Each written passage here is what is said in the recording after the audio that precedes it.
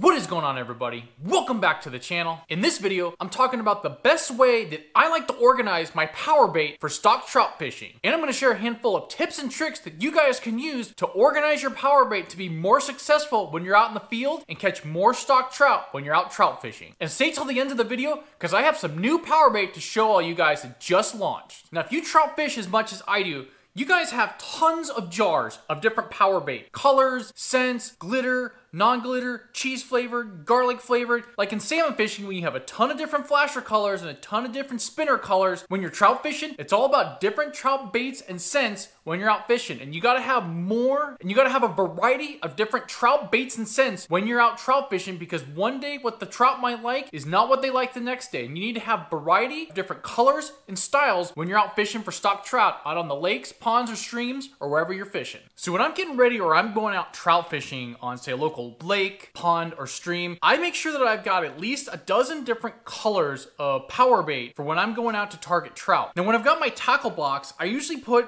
all the jars in the biggest portion at the bottom of the tackle box here. And for the most part, the font is pretty small on the jar. So what I end up doing in my tackle box is picking the jars up and having to look to see what the colors are of the jars, trying to find the one that I'm gonna use for that day or right then to bait my hook when I'm trout fishing. And with so many jars in the bottom of my tackle box, it can be a little bit overwhelming, and I can end up having to pick up all the jars just to find the right color that I'm looking for fishing right then and there. So if you find yourself in the predicament of having so many jars of power bait and having to go in and out and trying to find the right jar that you're looking for when you're fishing that day, I got the solution for you guys. Berkley's been in the fishing industry for a long time. I recently saw this product on an episode of Day One Outdoors, which is hosted by Cody Herman here in the Pacific Northwest, and I was super interested and found the product online, and I've been giving it a try, and I gotta say, it's kept my power bait more organized when I'm out fishing. This is the 1490 jar holder from Berkley. It's a little carry pouch, and what I found is this is the most versatile product that I have come across that's kept my power bait organized, and this is really easy to carry and walk around with, especially if you're walking or hiking around a lake or a pond. It's super easy, super accessible, and you can actually see all of your power baits at the same time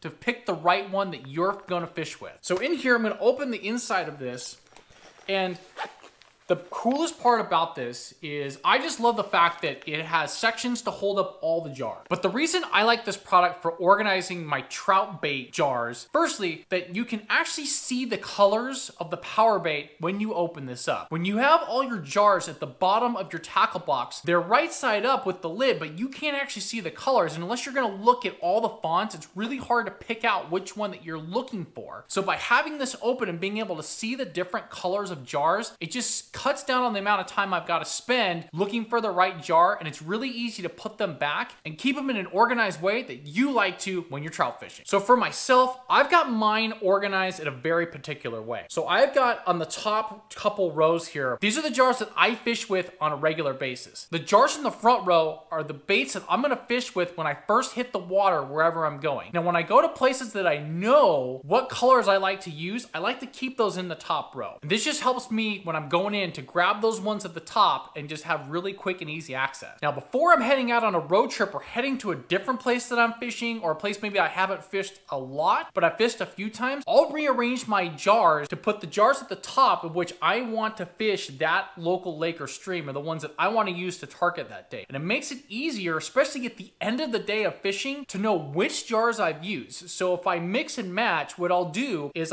if I use a jar from the bottom or the middle, I'll move it up to the top rows, and that'll help me remember what jars of power bait that I used that day. So when I go back and journal and document how the fishing was that day, how successful I was, or maybe not successful, that I've marked down and documented what colors I've used. So by having the jar organizer here and moving stuff around while I'm out fishing, it helps me recap at the end of the day of what colors were good or maybe not good, so that the next time I go out, I can organize this in the way that I want to grab the right colors to refish that spot and be successful again. Here's a couple tips for what you guys can use with this bait folder holder from Berkley. Firstly, organize it by color. So maybe bright colors and dark colors together, different water conditions, different levels, different times of the year. You can organize this by color. So you could do brights in one section and dark in another section so that you're changing it up. Or like we have in Oregon where we have a 2-rod endorsement, I might grab one from the brights and one from the darks, see maybe what's hot and what's not, and then I can pick from one section to the other depending on how how the bite's going. Another way to organize this is with the glitter and the non-glitter power bait. And so if you're one of those people like myself who's very keen on using either glitter or non-glitter, you can organize your baits with glitter or non-glitter in here for easy access to pick them out. Another way to organize in here is by sense and nonsense. No, not nonsense, nonsense. Because with all power bait and trout, fishing is a little bit about scent. You know, there's the 3 S's in fishing: sight, scent, and sound. And a lot of times trout are keen in on specific scents like garlic, corn, cheese, aniseed. So what you could do as an option is to organize your bait holders here. So in the late spring and as the weather is warming up into the summer, you have different scents in here and you can pluck from those and grab the exact scent that you want to be successful. And when you find that scent, then it's easier to grab from that section and use that to repeat the process of what you've been doing to catch those trout. Another tip for organizing your power baits, and I like this one as well, this might be one that I go to a lot, is colors and scents that fish in the morning versus the afternoon or the evening. Now, where I fish here in Oregon and Washington in the Pacific Northwest, stock trout can be very finicky in terms of different colors they like in the morning time, maybe versus the afternoon time, right? So in the morning, the sun might not be all the way up, which means different colors may fish a certain way in the morning, whereas the afternoon when the sun is brighter, different colors may fish differently in the afternoon. For example, I've got 2 different chartreuse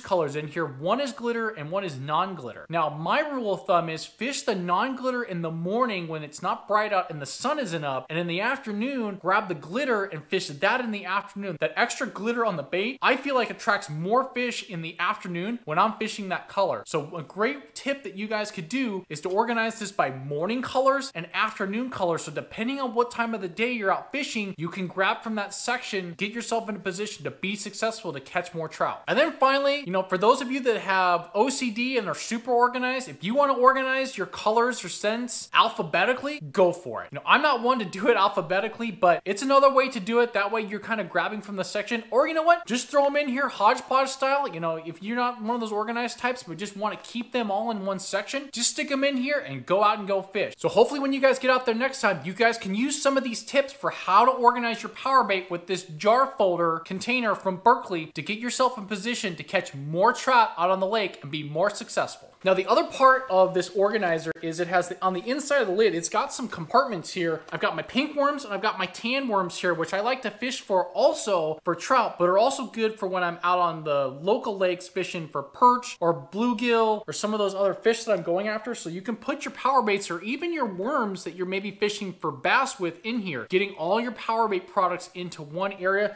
You can also put pliers in here or even packages with, say, extra hooks. You can keep everything organized. And as I said, it's got a handle and a shoulder strap and allow you to carry it to the lake. Or if you're hiking in long areas and you don't have, say, a backpack, or you don't have all the gear that you need to fit into one tackle box, this is a great way to save space in your tackle box, keep everything organized, and have it as a shoulder strap so it's easy to carry around wherever you're fishing for trout. And then last but not least, a couple other features with this container. You got a little zipper pocket here on the outside, which you can slide in really thin things. You can slide in your paper license in here. You can slide in some pre-packages of hooks. Just a great way to slide things in here. I wouldn't recommend anything that's sharp or that's too bulky in here because there's not, with the full amount of jars in here, there's not a lot of space in here. And if you reach, you don't want to tear the bag. So think thin things in here, but it's another great location. And then lastly, at the very bottom here, there's actually a hole that allow air to go through the jars here if you're storing this somewhere. Now, I've said in the past that when you store power bait, you don't want it to be in a hot location. So say like a garage, because what'll happen to the power bait over time is it'll dry out. However, with the hole here, if you bring this in the house in a climate controlled area or a place that's not going to get too cold or too warm, it'll allow the airflow to get in here and your power bait will last longer. So at the beginning of the video, I teased a little product drop that Berkley has recently come out with. Over this summer, Berkley actually came out with a couple new colors and scents for power bait, which I'm super excited to go out and try on the local lake. So one of the new scents that Berkley's come out with is aniseed. For this one, I'm super excited to try this one. So this is a black and brown aniseed color, and then this is a green and black aniseed color. And you know, for a lot of us trout fishermen, you know, corn, garlic, and cheese are typical scents that we use. So aniseed is something that I'm gonna add into my arsenal this late fall and then into the coming spring to try out this product to see how it does. I am actually super excited to try these colors. Now they're super dark. They have glitter in them, so fishing them different conditions will be interesting, but especially I think in the early morning with these dark colors with low clear water could be dynamite when targeting stock trout or just those trout that are holdover that were stocked in the spring that are still around. These could be really deadly, especially when the water is dropping and those fish are coming from the deeper parts of the lakes and water closer to the shore. When the water's starting to get a little bit cooler, this aniseed could be really, really effective when out trout fishing. Now, the other power bait that Berkley's come out with is this garlic worm power bait. And if you guys can see here, there's actually a worm at the bottom of it and it's garlic scented. So the incentive is to use up the jar, grab those worms at the bottom and use those to catch some trout. I think this is pretty ingenious. And if you're gonna use the garlic worms, I'm gonna go out and target trout with this color scent combo and with the worms, probably in the summertime when the weather's warmer and garlic seems to be a better bite. And I can't wait to try these worms, especially try these when I'm fishing with my dad, because I'm not gonna tell him what it is that I'm using. And I'm gonna see if I can outfish him with these garlic worm power bait that Berkley's just come out with. So if you're looking for a new way to organize your power bait, go look at this power bait jar folder / holder from Berkley. I'll put a link in the description below of this video so you guys can go out there and look to buy one of these on your own. So if you guys have a very particular way in which you guys organize your power bait or the way that you're going to organize your power bait with this power bait folder, comment below on how you're going to keep your power bait organized for when you go out trout fishing to catch those giant stock trout and be successful on the water. Thank you guys for watching the video today on organizing power bait. Now get out there and do some epic trout fishing. Keep your jars of power bait organized, keeps you on the water longer, and you'll be more successful catching trout. Thanks as always, everybody, and until next time, the outdoors is a gift. Share it with others.